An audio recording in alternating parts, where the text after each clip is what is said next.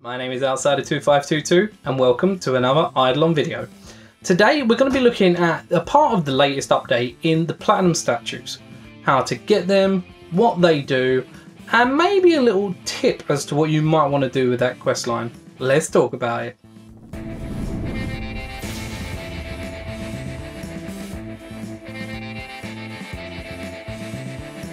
Okay, Platinum statues, how do you unlock them? So, there's a new NPC being added to the Flambe map on World 4 called the Monolith. He has 3 quests that I'm aware of. The first quest is going to ask you to get your statue levels up to a level 250 and bring him 17 unique statues. This is quite quick and easy to do if you're up to, you know, World 5, World 4, that sort of area. If not, you need to do some statue grinding. If you need to do that, I have a video that will explain exactly how to do it. Okay, now for this you get basic rewards, things like divinity pearls, nothing too exciting. The second quest is where things get exciting. Now, off the back of this, you're going to get the platinum sculpting kit that will let you upgrade the statue man in the first world to platinum. This quest means you have to get 20,000 power statues. Now, this is going to involve you farming board beans in World 1. I say board beans, you want to do this as efficiently as possible to start unlocking platinum statues. Board beans is the quickest place to go to. You're going to want to use a Divine Knight.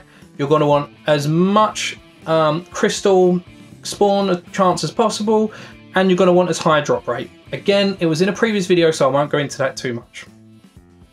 Now you've got your 20,000. This took me 10 hours to do, by the way, but some people can do it in a couple of hours, depending on how far, again, you are in the game and your stats.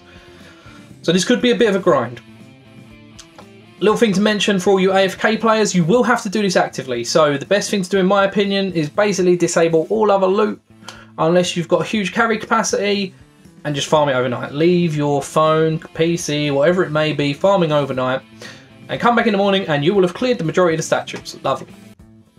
So, the third quest, which is where things get a little bit more interesting.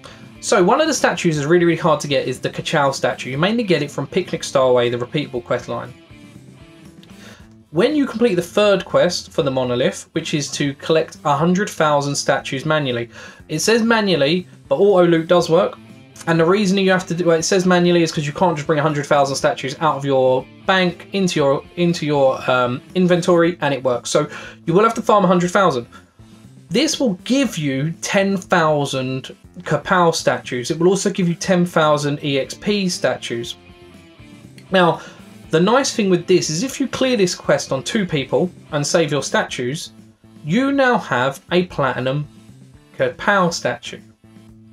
Again, these statues are quite rare to come by. You only get them from Picnic Starway. So the fact you can upgrade to platinum by doing it on two characters and you've got 10 in total means that you can get the platinum.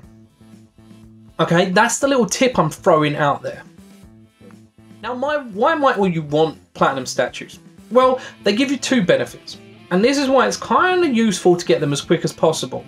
However, you'll have to figure out the trade-off for yourself. There's got to be a sweet spot where you will get bigger gains from making the statues platinum than the stats you will get that will help you kill the statue. So you may need to, if you're early game, increase your power statues to begin with, just do enough damage to get more statues.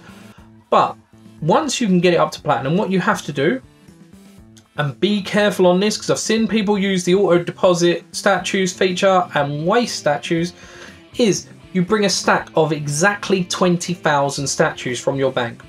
Nice that Lava put something in there that allows us to remove exact amounts. And you will go in front of the statue, you will drop it. What will happen is the statue will unlock that particular statue as a platinum. Okay, now while you're doing the power statues one, when you drop the first chisel that you're going to get from Monolith, it will already unlock platinum for power statues, so it's the equivalent of getting 20,000. Okay, so you don't lose those statues. You'll most likely also have other statues that you can upgrade to platinum from World 1 whilst doing that. When you drop them in front and you get the upgrade, what the upgrade does is every time you deposit a statue going forward, you get an extra 10% added on top. If you stack this with vials, for myself, I get 100% extra statues. So I now get 220% statues. So 2.2 times for every single statue that I deposit. Amazing. Okay, but that's not all where it ends. The stat buff you get from the statue gets doubled. So, if before, for example, you had a base damage increase for 1,000 points, once you make that statue into platinum, you've now got a base damage increase of 2,000 points. So, it's double dipped. You're going to get bigger gains, you're going to get more gains, which means you really want to upgrade these as quickly as possible. Now, where are the best maps to farm statues? World 1, you're going to be doing board beans, as I said earlier. World 2, you're going to be doing sand castles, most likely. Some people like to do Tysons, but I stick to sand castles. World 3, you're going to be doing the rams, so dedicated rams. World 4, you're doing clammies. And World 5, you're most likely going to do citringes or worms. Okay, I do citringes. They're actually, I find, a higher kill per hour. However, worms do have a much better drop, you know, in terms of cash and things like that. So there's kind of a trade-off between the two. That's what you're going to need to do. Go farm those statues, make him platinum, get those bigger gains. If you found this information useful in any way, shape or form, please like, share and subscribe. Until next time, you've been amazing.